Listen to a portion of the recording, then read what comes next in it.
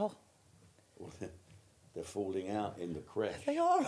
What are you doing? I've got something in my eye. Yeah, what you've got in your eye is a bloody great 4-inch paintbrush called an eyelash. You know, if you blink quickly, my paper will flap like this. Have you started already? Oh, just get on with it.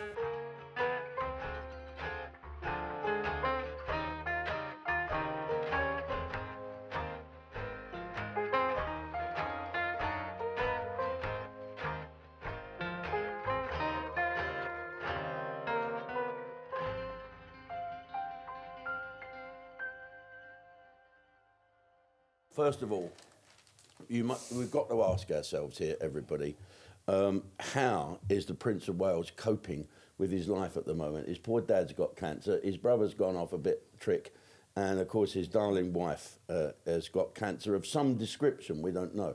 I think, but how is he? He's still got to do the school run, he's got a smile. He's got the weight of the world on his shoulders, hasn't he? Yeah. And I was saying this to my parents the other day. I mean, he's early 40s.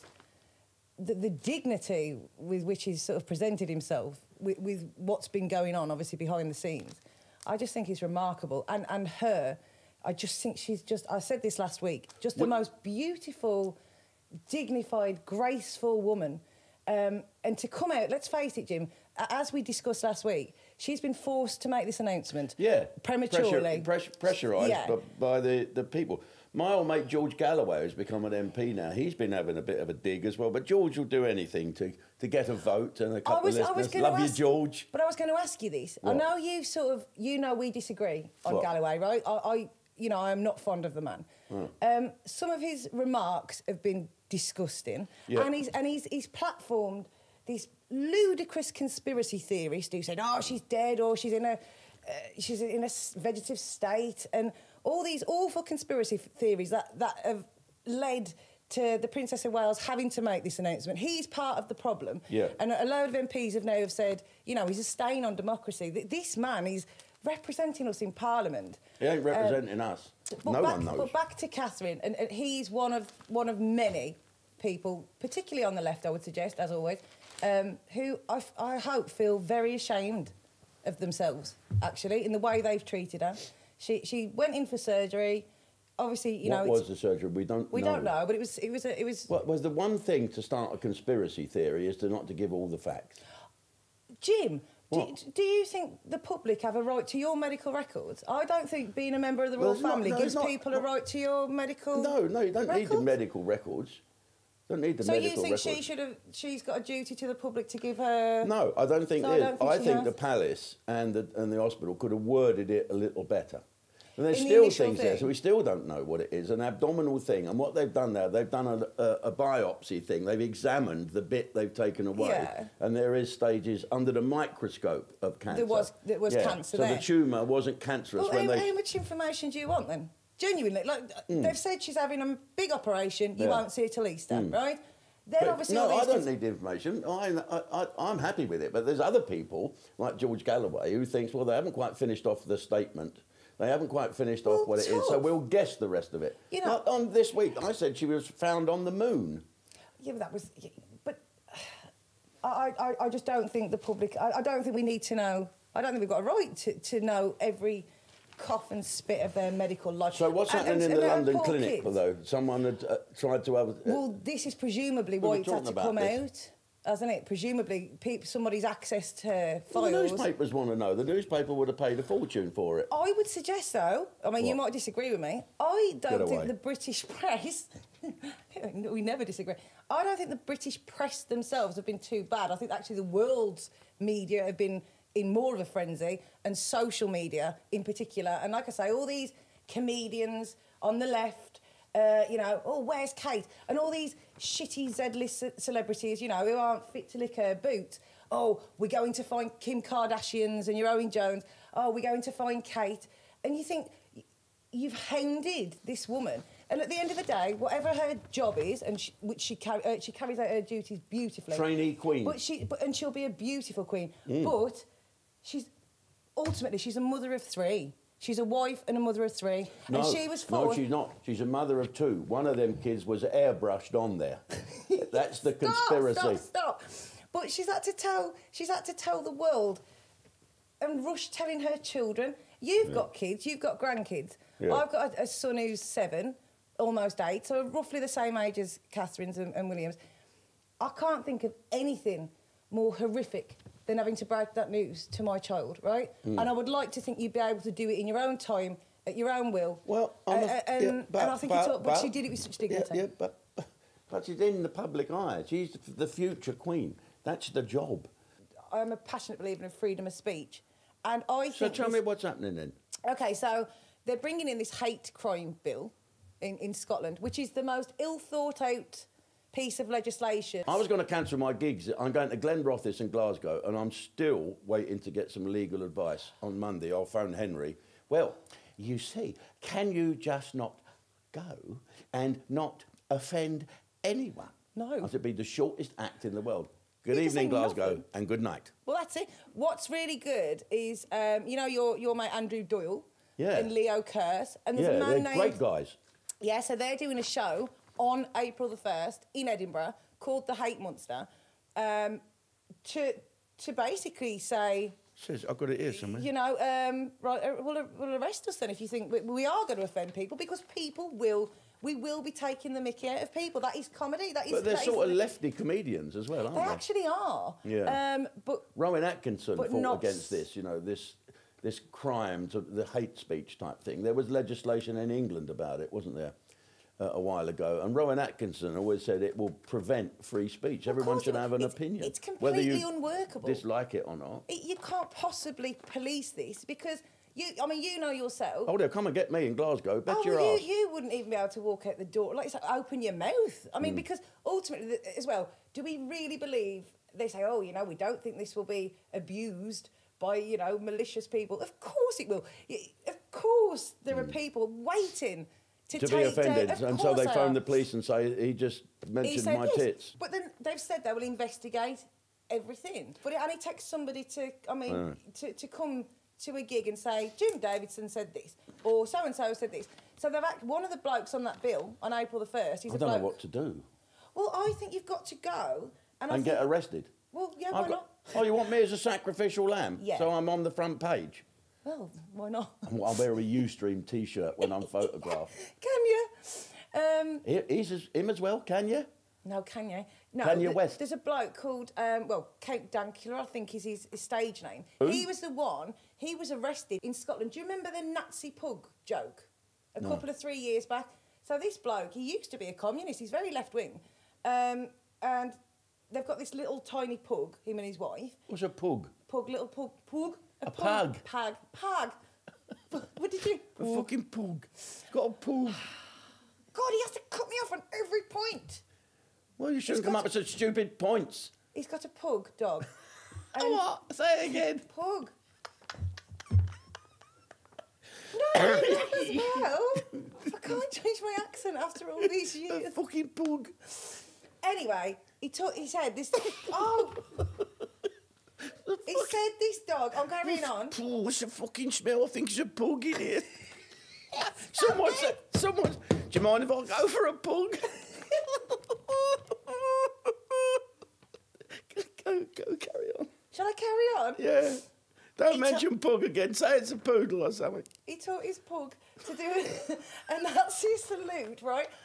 He taught the dog. He taught his dog, his little cute dog, to do a Hitler salute. Yeah, but he did it as a you know, a complete way of saying this is the cutest thing in the world, and what's the worst thing in the world? Nazis, right? It was clearly a joke, and it was a YouTube joke, right? Ricky Gervais defended him at the time and said, it was a joke, he's clearly not a Nazi, right? So they investigated him for 2 years to see if they could find any sort of Nazi, you know, propaganda in his house or anything like that. Found nothing. Ricky Gervais got involved, Andrew Doyle got involved. So he's one of the people on this bill for that comedy night. And Andrew Doyle has said, you know, don't be mistaken that we think... When is it? When? Yeah. April the 1st, which is quite a good day for absolute clown legislation. Where am I April the 1st, Tash? I'll have a look. I might fly up. I'll call Andy and see if he wants some real shit on there. You want to really get offended? Yeah. I think this hate speech thing is a bit silly. And Andrew and boys, go for it. Good luck. Go for it. Good luck. Good luck. Oh, can I tell you the funniest story of the week? Can't wait. Wing, wing, hello. Go This on. is genuine, right? Yeah. So in North London, I don't know whether you've seen this. It's hilarious. In North London, there was a funeral. That's not a good start to a funny story, if I'm honest. So a bloke... I prefer funerals to weddings. Do you? Yeah, you don't have to take a present, do you? You don't have to piss around having photographs afterwards. No. Sing karaoke and that. Go on, carry on. You've forgotten where you are now. No, I haven't. So it's a funeral. Is there a pug involved? There's no pug. It's a funeral. Stop it. Funeral. And so, because there were so many people going, they did a Zoom link to it so people could watch over a Zoom link at the church, right? Yeah. So I set up this massive screen at the church. So this woman set up her Zoom link and hadn't realised she'd put the camera on of her computer, then got in the shower, started shaving her bits. So she was shown on a huge screen at the church in the shower Shaving the dolphin's nose.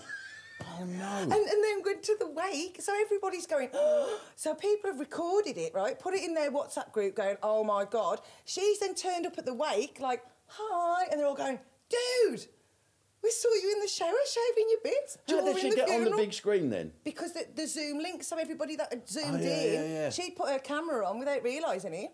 I mean... And got in the shower and shaved the Jack and Danny? Yeah. I mean, you'd have to leave the country, wouldn't you? But then... I wonder what you was going to say then. Thank heavens there was a tree on the end of it. You have to leave the... But even the Australian press have picked it up, just going, oh, this poor... Oh, that's right up their street. Just this poor... So you couldn't, right, now we've got some news from Birmingham where a lady's been shaving the old dolphin's nose and it's been zoomed to a funeral. I mean... First time the coffin's ever got a round of applause. And what's happening in Soho with these black comedians? Oh, OK, this is bonkers. Yeah. This is bonkers, it's all right? bonkers. Well, it's gone bonkers. It's Soho Theatre, right? Branded as an unapologetic celebration of comedians of colour that are not cis men. So black women, right? Not miss what? Not cis men.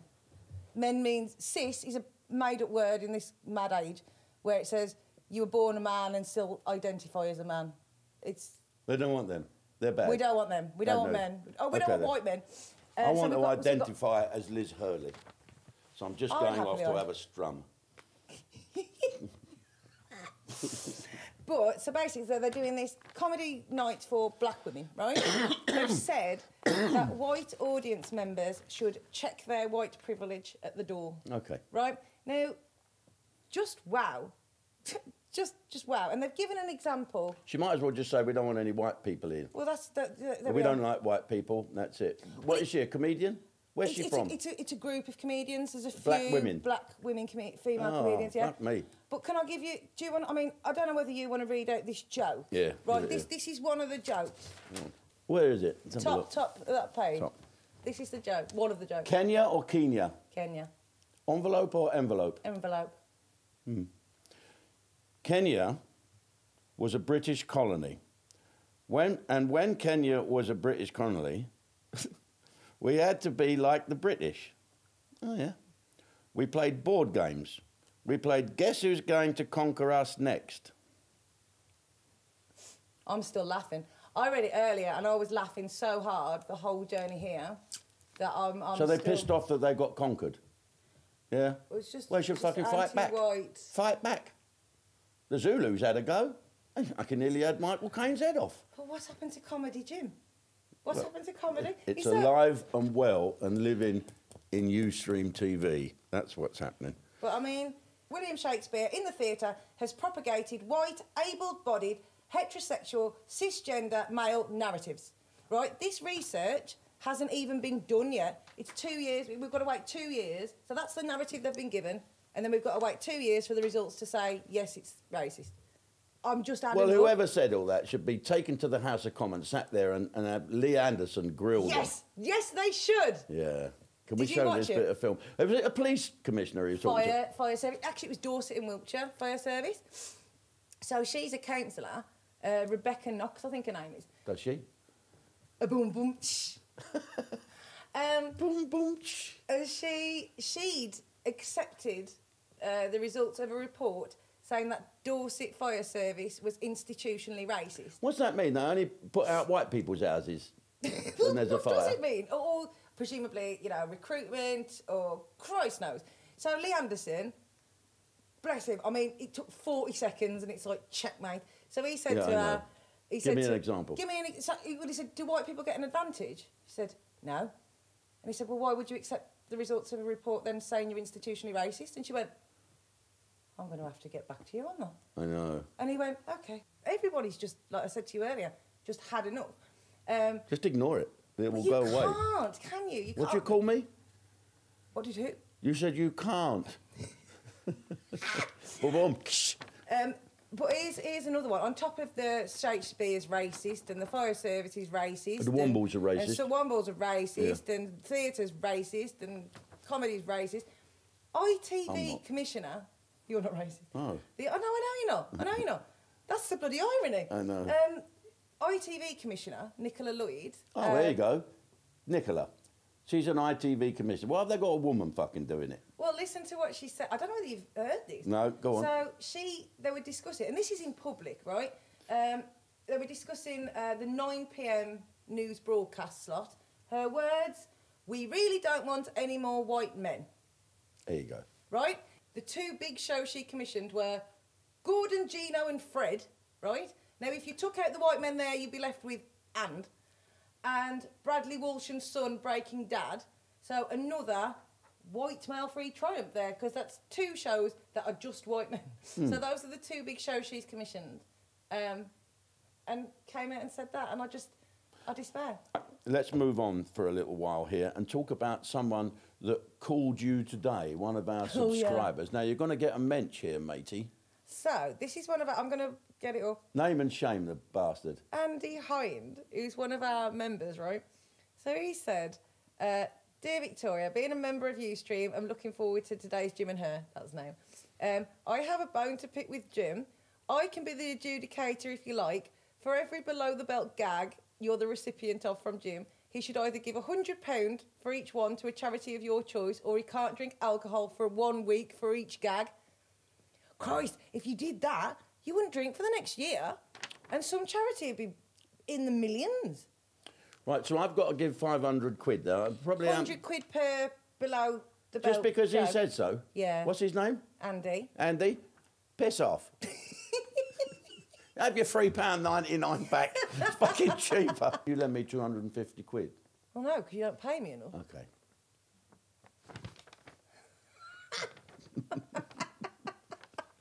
Right. Can I just talk one more thing? Oh, Jesus Christ. No. Fucking hell. I'm sorry. Right.